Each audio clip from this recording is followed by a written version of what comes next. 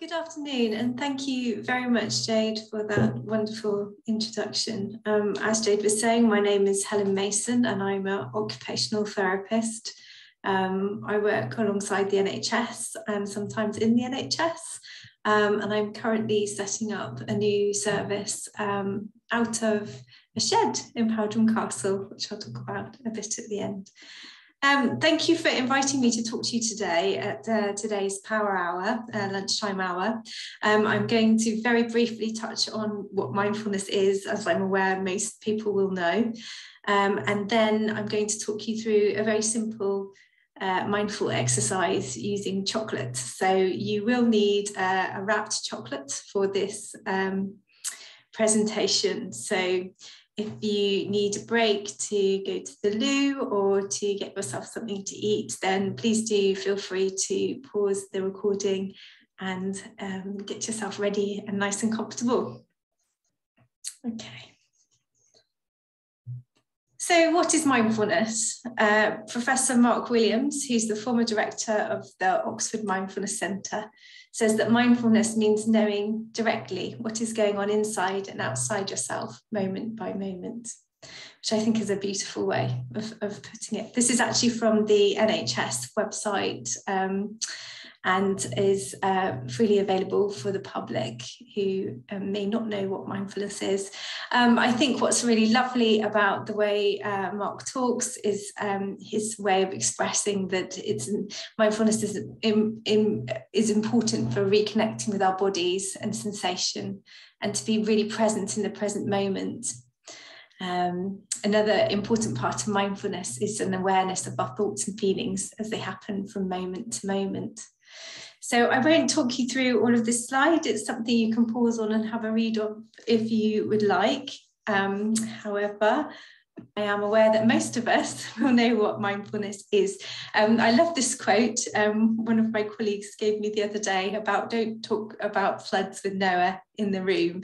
And I'm sure most of you, because of our background in health, will already be very familiar with mindfulness-based interventions and mindfulness itself, the concept of mindfulness.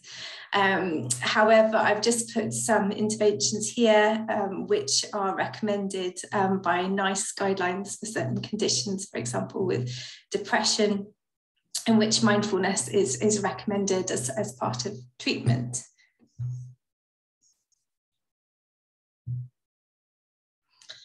So Dunn et al. In 2022 looked at the effect of mindfulness-based interventions on immunity-related biomarkers.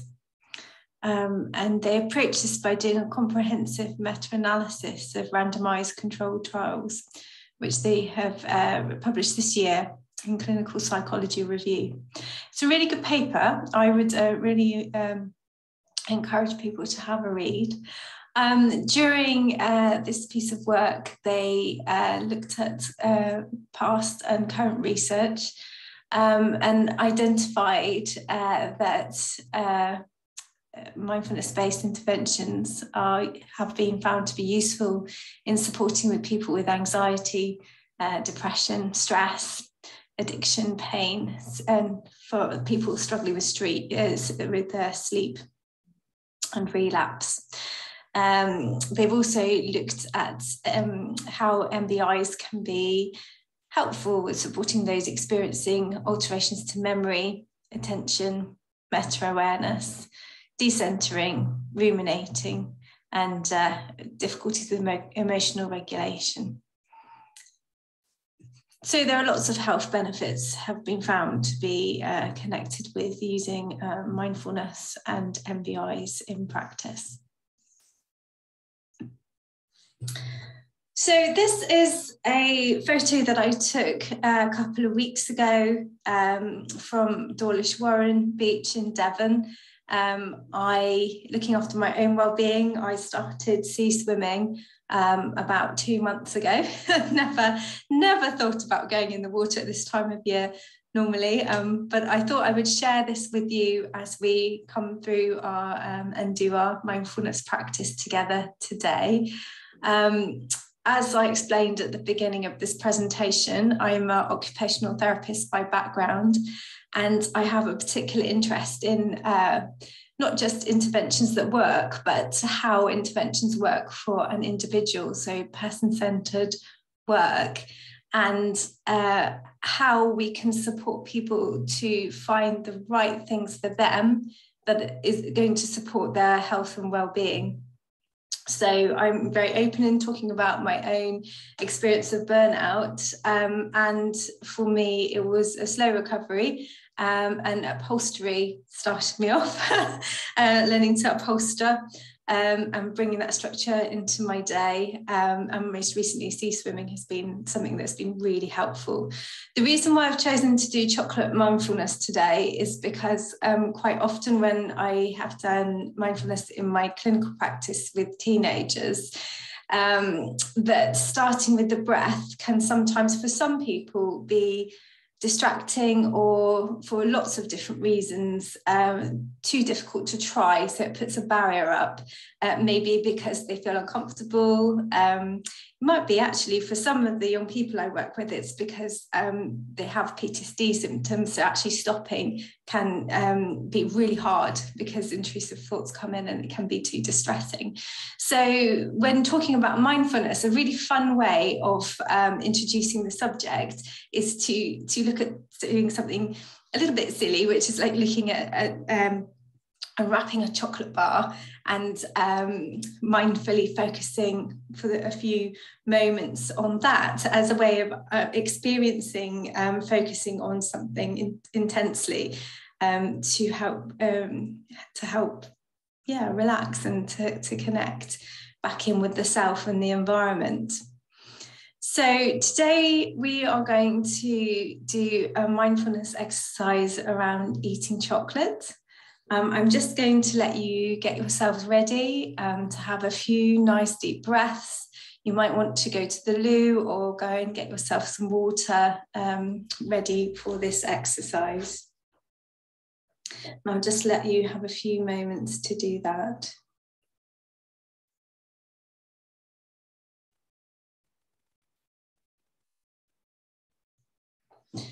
Okay, so try to keep quiet during the exercise and focus all of your attention on the chocolate.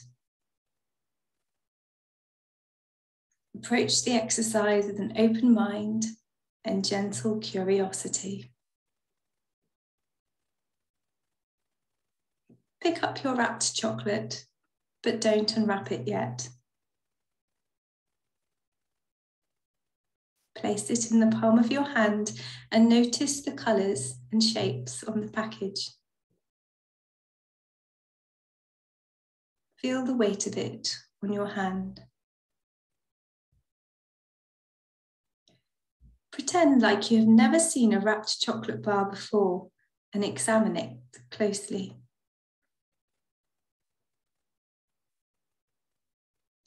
Touch the packaging with your fingers and feel the texture. Pay attention to any sound the wrapper makes. Examine the wrapper, noticing all of the colours. Look at the different sides of the chocolate wrapper and notice any place that the light reflects off the package. Any shadows? If your mind starts to wander and think about other things, that's okay.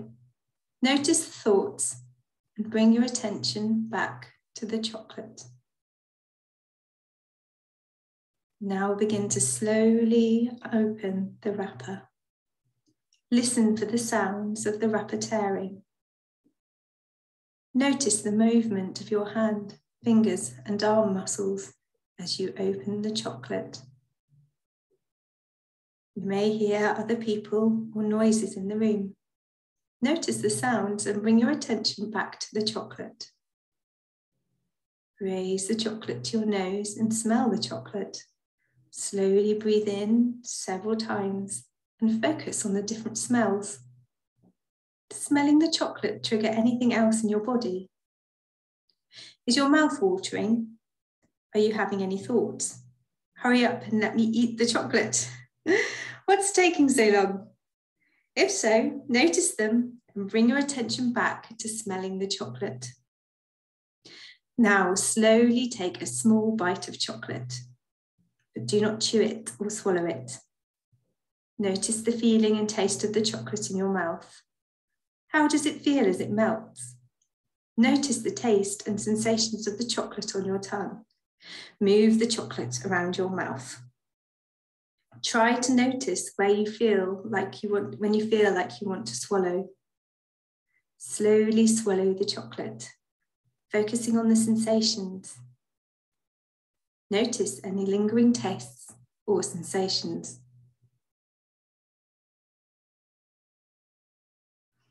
So now this practice is coming to a close. Have a think about how this was different from the way that you normally eat chocolate. What did you notice during the exercise? And do you have any thoughts about how these principles might help you to eat in other areas of your life?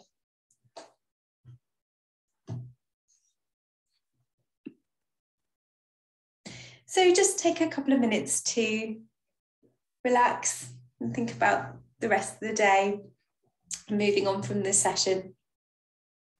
I hope you found this a fun exercise to do. I certainly find it a useful one for introducing the theme of mindfulness. It's also a nice one to do at the end of team meetings, or just any time in the day really when you need to ground and reconnect with yourself. I sometimes use tangerine because I like the smell, or hand cream. Something that I think is well known is how important it is to, when thinking about self-care, is how bespoke it is really. And we've been really lucky in our power hours to hear some wonderful speakers from across the NHS and social care talking about their work. And I just wanted to, again, raise awareness of the wellbeing, regional wellbeing hubs that have been set up.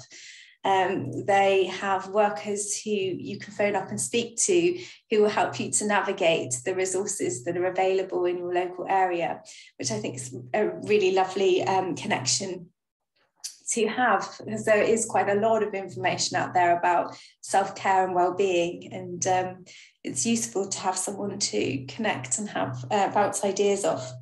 As an occupational therapist, we talk about doing, being and becoming. People can sometimes be very good at doing and expecting to become, but actually the being bit gets a bit forgotten. And so, with anything like meditation or mindfulness, practice is a really important part of the process and moving through things. When people are off sick, sometimes that can be quite isolating though, doing that alone. And so I've set up a hashtag called Guerrilla Self-Care to encourage people to post little things that they've done in the day that has supported, they've found supportive to their well-being, just to inspire each other. And also, sometimes it is really difficult. Self-care, as professionals in health, we are very good at looking after other people, but sometimes it can be hard to apply some of those practices to ourselves, especially when we are very overrun and stressed. So guerrilla self-care is a way of, reclaiming it, and for people to find ways and share ways that, that they have found useful, rather than being introduced to a lot of information that they've already had or have had in their training. So for me personally, the things that I've found really good for my well-being has been meditating at night, sea swimming, which is the most recent thing.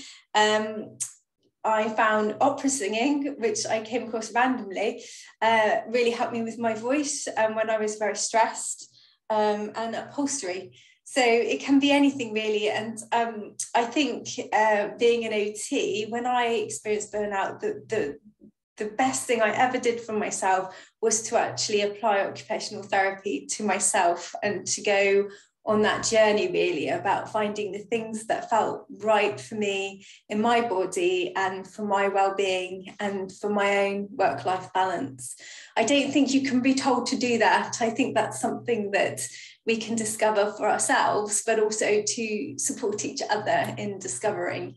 And so I really thank the Institute for inviting me to speak today. I hope that it has been an interesting session, and I'm really pleased and welcome connecting with others, finding out about what's going on out in the community, and I thank you so much for your time.